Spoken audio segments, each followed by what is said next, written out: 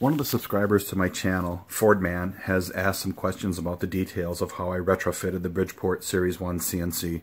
This is a machine that I obtained from a friend that had a machine shop that he closed, and it has a serial number from about 1979. It's an older machine, but the iron's really good on it. As you can see, the ways are super nice on it. All the flaking is still in place, and the machine's nice and tight. It's a ball screw machine, so that obviously means that it has no backlash in travel. What I did is I got some eBay servos that I found about 8 or 9 years ago, and those were the drive portion of the retrofit. They're just some old, I think Amatec motors was the name of them, and there's the encoder side of the motor, and there's the shaft side of the motor. That's one of my spares, of course. This is one of the early adapter plates that I used for the Z-axis. I think I didn't use that plate because I ended up having a dimension wrong on it or something. But so you can see the Y-axis servo fits nicely underneath the machine. There's a headspace limitation as you would bump into the knee with a super long servo. So these short servos were a good choice.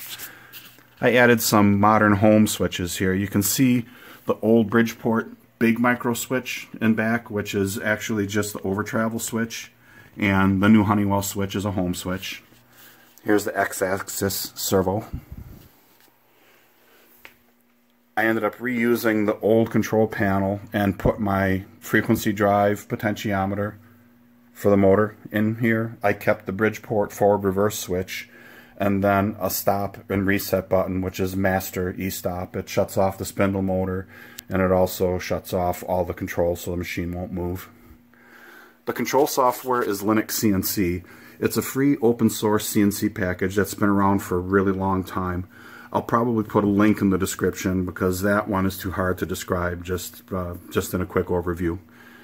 I put the computer monitor and the keyboard on a pendant.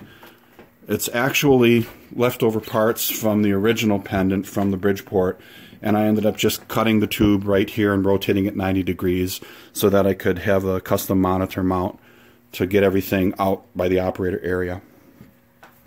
Here's where really most of the activity took place. I ended up scrapping all the Bridgeport electronics and did everything from scratch here. It's really not as scary as it sounds. The spindle motor, because this is in my home basement workshop, the spindle motor is controlled by this Hitachi X200 frequency drive. It brings single phase 220 in and then creates a 3-phase waveform to drive the big original 1.5 horse, or actually 2 horse, sorry, the original 2-horse spindle motor. Motor control is done with Gecko servo drives. The company is called GeckoDrive.com, and I've got the 3 servo drives for the X, Y, and Z axes, and then there's one Gecko stepper drive for an A axis, a rotary axis that I also have on here. The rest of the enclosure is tremendously simple. Frequency drive for the spindle motor, a large toroid with a filter capacitor for the power, the DC power for the servo drives, an Allen Bradley 5-volt power supply for all the 5-volt electronics, including the encoders, a couple of little solid-state relays for reading the signals from the home and limit switches, 2 ganged together contactors, which are actually just large relays for my master e-stop. You might have noticed the Honeywell thermostat. That's my thermostat for controlling the enclosure fan. If the enclosure gets too hot when it's all closed up, that'll come on, but it doesn't happen too often. The breakout board is made by a company called Probotics, and that takes the signals from the parallel port on the computer and buffers those and then relays those signals off to the Gecko drives. And then the final piece of it is really just a standard PC.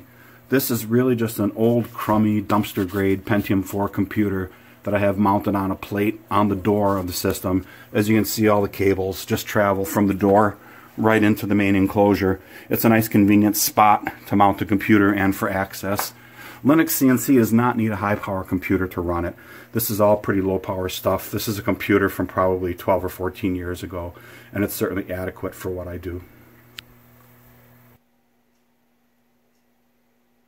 There's a couple of outlets at the back of the enclosure. One of those outlets is for feeding the coolant pump, actually just a mist coolant system, and then the other outlet goes over to the oiler. This machine has central oiling, so anytime the spindle motor is on, I have a signal going to a relay to turn on the oiler. There's the original Bezier oiler that came with the Bridgeport, again controlled by the CNC software to turn it on and off with spindle motor. And then a mist coolant system that I use once in a while, but not that frequently. Most of the time, because I'm just a hobbyist, I just take lighter cuts and I don't beat up the tooling that bad. Here's a close-up of the tag on the Reliance electric servos that I used. I've got a couple of these that I ended up saving for spares just in case, because I knew they were surplus and I knew that I'd never be able to find one brand new if I ever failed a servo motor. So that's literally the 5-minute overview of the Bridgeport Series 1 CNC that I have in my basement workshop. Yes, it had to come down in 5 pieces. This thing weighs over 2,000 pounds by the time it's done, and there's no way it's going to come down a set of residential basement stairs without being disassembled and rigged carefully.